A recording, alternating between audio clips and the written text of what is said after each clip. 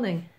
So this morning I should have been running a poetry workshop, which obviously had to be postponed. While we're all stuck at home, alongside any work we may have to do and any other chores and things, we're going to do all sorts of things to keep ourselves entertained. And obviously you can go doing exercise, etc, etc. But also, being a creative, I find writing poetry really good fun. And I just thought I would talk to you about a type of poetry that you could have a go at.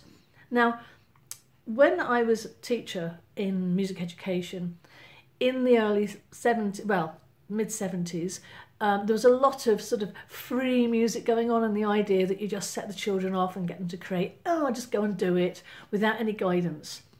So often it's much easier to work within a format or a structure than just to go for it. And a lot of people go, well, I can't write poetry, I can't think of words that rhyme, I can't think of really clever words. You don't have to. It's just talking from your heart about things you're passionate about, how you feel emotionally. And the poem I'm going to talk to you about, you don't have to rhyme. So this poem is called a Cinquain, spelled C-I-N-Q-U-A-I-N.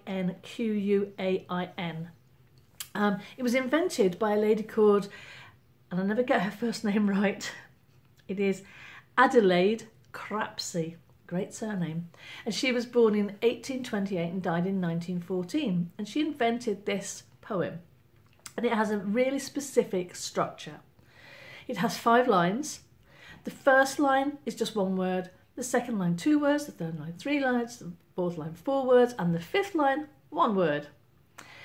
But the rule has to be, the first line is the word, the title, the thing that you are writing about. Second is just 2 words, which are adjectives to describe the thing. So one of the first ones she wrote was about snow. So it was snow, and her 2 words to describe them was lovely white.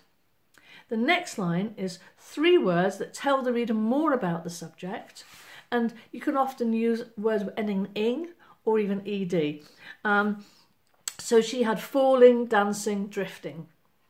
The next line, you write a 4-line, it could be a little phrase or just individual words about the emotions of how you feel about the subject. And then the last line is a synonym of the first word or a word which is similar to it but not the same. And you'll see what I mean when I tell you her poem. So her poem is called Snow. Snow, lovely, white, falling, dancing, drifting, covering everything it touches, blanket. Now you see what I mean? Snow is a blanket, it covers the earth. So she's very cleverly, if you put up snow, I doubt you would find the synonym of blanket, but you can see what I mean about the idea of it. It works with all sorts of things. So I did one about clouds. Clouds, fluffy, soft, floating, gliding, moving, shapes in the blue, Candyfloss. I did another one about us in the situation we're at the moment. And it's isolation. It's called Isolation, Solitude, Calm, Learning, Rejuvenating, Resting, Time to Slow Down, Serenity. Now you might not see it like that, but other people might. I'm taking this time as a time to relax, slow down a bit, because we do rush around so much these days.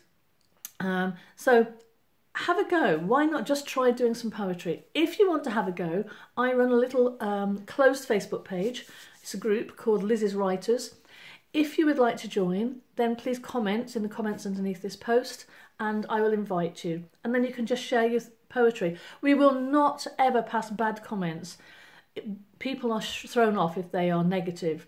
You can be helpful and constructively helpful, but anybody who is just nasty or negative, they're gone. So please have a go at the challenge. Have a go at writing your own little poems. Children can do these as well because it's got quite an easy role and format for them, and there are words in there that they understand, the idea of adverbs and other sorts of Englishy words which they learn, some of which I still don't know at my age. Anyway, have a lovely day and I hope this is useful. Take care. Bye.